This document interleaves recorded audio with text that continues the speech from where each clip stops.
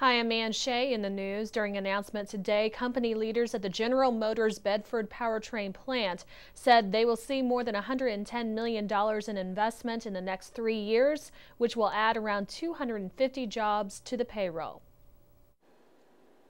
Bedford workers will create components for a new small block engine that's designed for improved vehicle fuel efficiency. The current processes that we're in the process of deploying right now with an investment that was announced in 2006 are some of the most advanced die casting technologies in the world.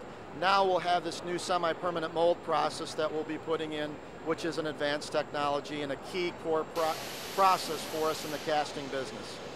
The move is part of $890 million in new investment the company is sending to 5 North American plants, which will create and retain 1,600 total jobs. GM will receive tax credits for the investment.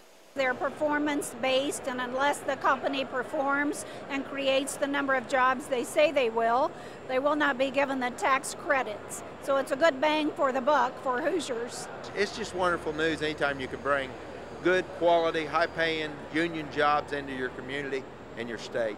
But don't expect local workers to fill the positions. Laid-off GM workers from plants around the country will be given an opportunity to apply first.